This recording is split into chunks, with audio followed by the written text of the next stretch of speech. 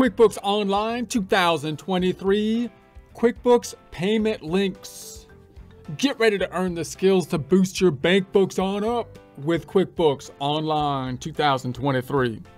Support accounting instruction by clicking the link below, giving you a free month membership to all of the content on our website, broken out by category, further broken out by course. Each course then organized in a logical, reasonable fashion, making it much more easy to find what you need than can be done on a YouTube page. We also include added resources such as Excel practice problems, PDF files, and more, like QuickBooks backup files when applicable. So once again, click the link below for a free month membership to our website and all the content on it.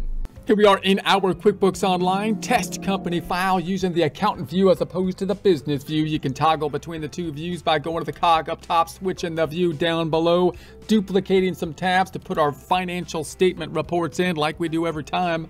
Right-clicking the tab up top to do so, duplicate that is. Right-clicking the duplicated tab to do so again, duplicate that is.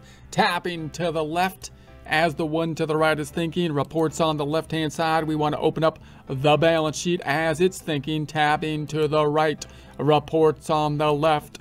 This time the profit and the loss, the P and the L, the income statement. Closing the hamburger. Just double checking the range up top from 010123 tab, 123123 tab, and run it. Let's tab to the left. Close up the hamburger, same range up top. The range, it needs to be the same. 010123 tab, 123123, and run it to refresh it. That's the setup process that we do every time. Back to the tab to the left. We turned on our QuickBooks payments. We did so by going to the cog up top, settings, and then go into the payments, setting up our payments, which allows us, when we have a new item up top, we typically think of the payments being connected to the invoices because it gives us those nice payment options, allowing a customer to be selecting these payment options, the ones that they prefer, although the downside being the fees related to the payment options. Now, we might have a situation where we want to send like a link to them, because a link could be useful we don't even have to give an email to their email. We might send it to their phone or something like that, or give them the link in some other way, shape, or form. Now, we saw when you made an invoice that there's a way to get a link. So if I was to make an invoice, for example, por ejemplo, we're going to say, let's say we had an invoice for like 0.74 cents, we're going to say, and then if I hit the drop down here, I can share the link. So this is one way that you can get a link, send your customer a link to their invoice. This will then give them a link, to an actual invoice, as opposed to the other link format we can make, which will basically make like a sales receipt type of form. So you can skip the clutter of inbox and share an invoice link. Instead, your customer can download, print, or pay it in an instant. Muy B to the N. I'm going to close that out. That's one way you can do it. You can copy the link down here and put that where you want to put it.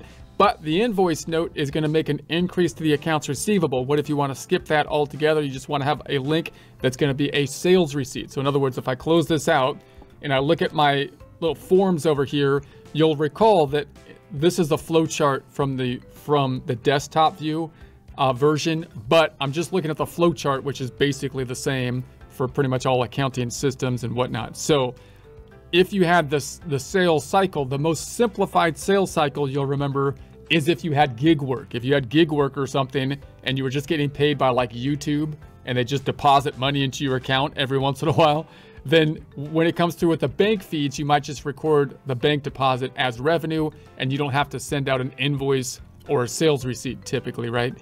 But if you're in a situation where you have to send them an invoice doing the work first, like a bookkeeper or a lawyer or many different kind of service companies, then you're going to make the invoice and send it to them by email oftentimes these days, which we looked at in a prior presentation. Or you might have a situation where you do work at the same time. Classically, you would think of this as like a cash register situation where you're in a store and someone comes up and wants the payment at that point in time. So in this case, we don't have to deal with accounts receivable but it's not quite as easy as them just automatically paying us like a payment platform like YouTube, just depositing money into the bank account. We still have to facilitate the transaction with a sales receipt. So one way we can do this with our payment system here is we could have options where we have the automated, payment processing systems like a cash register type of situations with apps on the phones and that kind of stuff, which we might look at later. But we also might want to send just a payment link as an easy form of payment in some cases. And then we can even text the link, and this will create, instead of an invoice, a sales receipt, skipping the accounts receivable process in it. All right, so how would that happen? We can go into there. One way to get there is we can go to the sales on the left-hand side, which is usually where our customers are at, and then go to the payment links. So the payment links, if you haven't set any up before, says get paid easily, anywhere, anytime with payment links. No time, no problem. Share a payment link. Sit back and let your customers send you money. So it's not usually that easy to sit back and let them. You have to give them something usually for them to send you money. It's not just like you give them a link and that's it. But in any case, number one, create a unique link. Answer a few questions to create a link that lets customers pay you. Number two, share it with your customers. Copy your link to send in an email or text. You can also display it or it as a QR code for in-person payment. So if you want people to pay you with like this QR code to scan the QR code, then you can make your payment link into that format, which again is kind of similar to a point of process kind of system where they're paying you kind of like at a cash register situation. Get paid. Number three, your payment is automatically recorded in QuickBooks as a sales receipt. Instead of an invoice, we have a sales receipt. Now, a quick note here. Remember, when I go into my invoice up top, you've got your payment options on the left, right? And that's in the new view. The other view will look different, but you'll still have your payment options. When I go into the sales receipt form, which is usually the one on a cash-based system, we don't really have the payment options. We have to manually kind of enter the form if I go directly into this form. But if I use the sales receipt thing, it's going to create the sales receipt form with basically the link that we're creating. All right, so let's check that out. So I'm going to close this out and let's create a link. Let's do it. So select a payment link that meets your needs. So we've got the first one-time payment link. Works once with one customer and will expire after being used. You can watch their video on it. Tip, used to get paid for a single product service from one customer, best for a customer you're only selling to once. So if we have a one-time sale to a particular customer, it's basically a point of sale. We expect them to pay us very soon. We don't need to send them an invoice because we're not giving them 30 days to pay us or a longer payment time. They're going to pay us here and now. Then we can put the payment link, which allows them to have that one-time use, and then the payment link has been used after that point. We don't have to worry about it after that time. Then we've got the multi-use payment link. Works with multiple customers and can be used multiple times. Tip, used to get paid for a single product service from multiple customers, best for groups of customers who pay for the same thing or a customer who pays you regularly for the same amount. So now we have the link that can be used multiple times. You have to set it up in such a way if you're going to be reusing the link for them to be paying you, so that they're paying you for you would think a standard thing, so that you can set the amount properly to have the amount that's going to be populated and what they're paying for systematically set up. So let's start with the one-time payment link. Let's go next on it. It says one-time payment link, customize your payment link. Now you can edit the payment link URL by adding your business name so your customer knows it's you. So if you wanted to customize your link, meaning you're giving them an actual link, and you can possibly put your name in the URL, which would be snazzy. If you go into that, it says make your payment link links your own, and it says your customer will see your name and logo when they visit the link to pay you. To changes to the logo and business name, go to the account settings. So edit your payment link so that you've got your link here, and then it's got Testco and so on on the left-hand side if you want to get into customization of the link. I'm not going to do that, however, so I'm going to click out of that and go into here again. And so next says your customer can pay you with this link. Just tell us the payment amount, what it's for, and who you want to send it to. Don't worry, this won't impact any open invoices. So it's not going to impact an invoice. It's not going to be tied to an invoice. You can see the video here to see how it works. Let's make the payment for $1. So what product or service is this for? So I'm going to just put let's say service 1, generic service, and the customer that we're going to be selecting here. Let's do this once again to J customer. Email address is going to be necessary oftentimes for the links, I believe. Let's test that out. If I choose a customer without a payment link, choose the way you want to get paid. So once again, you've got your cards and you've got the bank transfers. Notice here it says it won't let me go forward here because I don't have a customer with an email address. So I'm going to say, all right, let's choose a customer with an email address, and then it allows me to process forward. Now notice what is not included on this form that is included on an invoice is there's not a specific item. I said the product here, what product or service, and I just kind of named it here. This is a text box, but it's not an actual service item field. So it's not like auto-populating the dollar amount for the service item and connecting it to the actual, items that we would be setting up. So just note that. We're going to say, all right, send the link. Let's send it out. So in addition to sharing via email, you can copy this link to send it in a text message. You can also display the link as a QR code so the customer can scan it and pay in person. So once you have the link here, you can copy the link and it's already been emailed out. You can now send it out by phone or text or whatever you want to do. The QR code is listed over here. So customer can pay you by scanning this QR code with their smartphone. So if you've got that, if you're high tech enough to be scanning with a smartphone, then you can do that. So I'm going to say, all right, that's done. And let's go back to my customers over here and see what happened in customer number J with that one. So notice that nothing has been populated here with, I don't see a sales receipt yet until they actually pay it. So it's a very short-term type of thing. We would expect once that happens that we're going to see a sales receipt.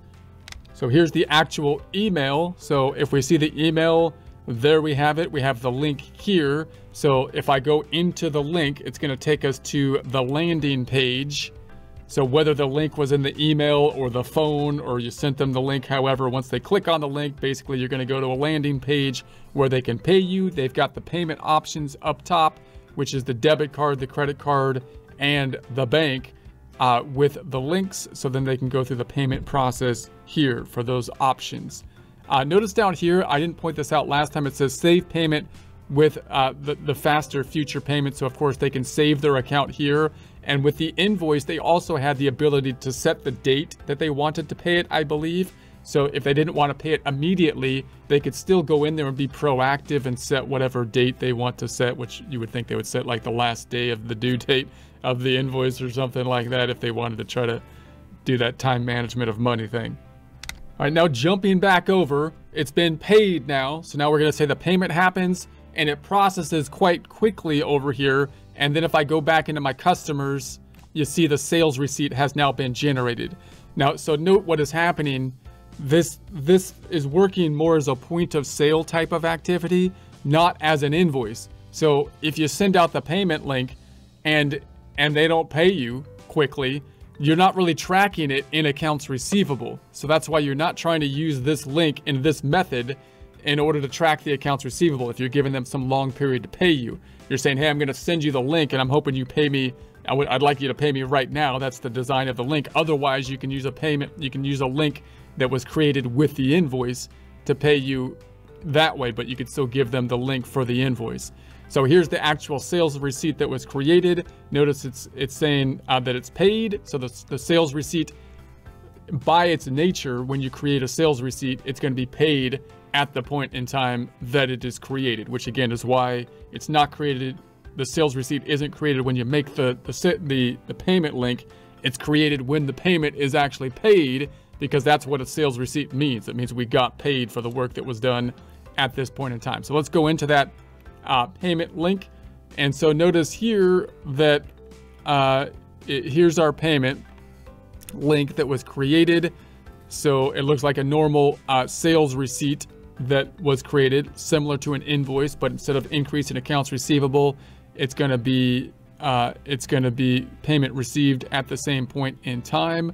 And then down here, notice that it put that it was a service item as the item. So I don't believe we actually chose the item when we made the payment link. It just chose, the service item as we populated it here.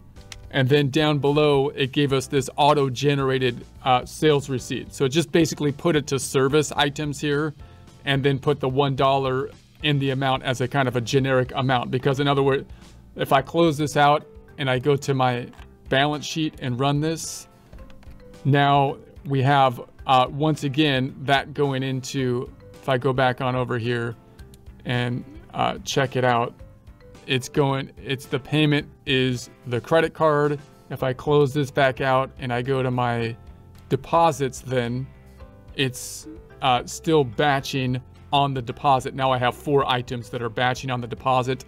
Therefore, it didn't put it into the checking account yet. It's still processing, and it put it into the payments to be deposited. So it put it into the payments to be deposited here for the $1. Now, the thing I just want to point out, I'm going to go back to the first tab, is that normally when I make an invoice or a sales receipt this way, you have the items that we're adding down here. Those are the items that we create. Now, if I set up a fixed amount, a dollar amount for an item, the item will populate over here by dollar amount. So if I made a new item, for example, and I said it was a test item, and then flat rate amount type, I'm going to say, then I'm saying it costs like $5 by item, let's say. Then I'm going to say, okay, and close this out. Now, when I put the item on there, it's going to have that set price of $5. And so the item is what drives the amount that you're going to charge if you're using the items that way, so that the data input is quite easy because your items already have the fixed amounts that you're going to charge per item in there. They also help you out with the tracking of the sales tax oftentimes. When we entered the links this way, leave without saving, I'm going to say leave without saying, and we made the payment link. Notice we didn't, here's the payment links being tracked, by the way. One-time link, multiple links. Here's the one-time link. It has been paid.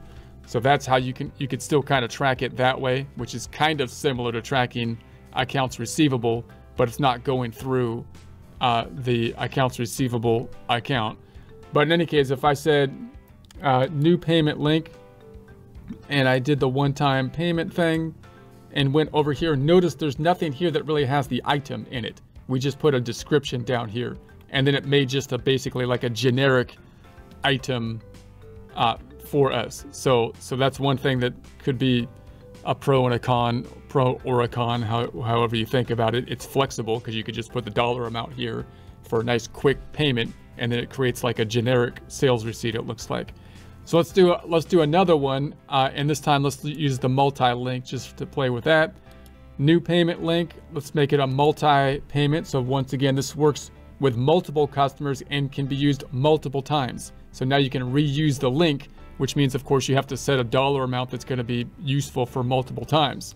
So customize your payment. Now you can edit the payment link URL by adding your business name, so you can customize it still if you want. Answer a few questions. So we're going to have the dollar amount. Let's make this $150 this time. And then what product or service? Again, it's kind of generic. So we've got let's say service 2. And then I am selling a product and delivering it after I get paid. So if it's a product, you can check that off. And then you have the estimated date of delivery. So you can put the delivery dates, want this link to just work once, create a one-time link. So it's saying you could go back to do the one-time link. Notice that if I say it's a product in the United States, it's more likely that it's subject to sales tax. And I don't have the sales tax I haven't turned on the sales tax to have it, to see if the sales tax would apply out in the link. Maybe I'll test that out later, but let's keep that for now. We'll say, okay, there's that. And then I'm going to say the range is 1 to 3 days. And so I'll say, let's create the link. And so there we have it. So you can copy this link to share it in an email, text, or across your social. You can also display the link as a QR code and so on. So here's the QR code. Now, if I copy this link, they can pay us basically multiple times, right? Or we can have multiple payments for that amount. So let's imagine, for example, if I open up a good old incognito window and just paste that link in here. So there's the link. So that's nice. I mean, you can imagine having a reoccurring payment or something that you're selling on a website or something like that, and have a payment link, possibly even a donation link. I don't know. that would go directly here or something like that for a reoccurring payment, and it shouldn't expire after the payment is done, as we saw happens with the last one. So now we can see the link populated down here, service 2, no payments thus far, and it is an active link. Even if we had a payment, it would still be an active link, whereas with the one-time link, once it's paid, it's no longer an active link. And then if I go over here to the View tab, it gives us the paid, pending, and the information related to the payment, and it's still pending, meaning it recognizes that it's paid, but we haven't deposited into the checking account at this time yet. It hasn't been processed by the credit card company to get it into our checking account.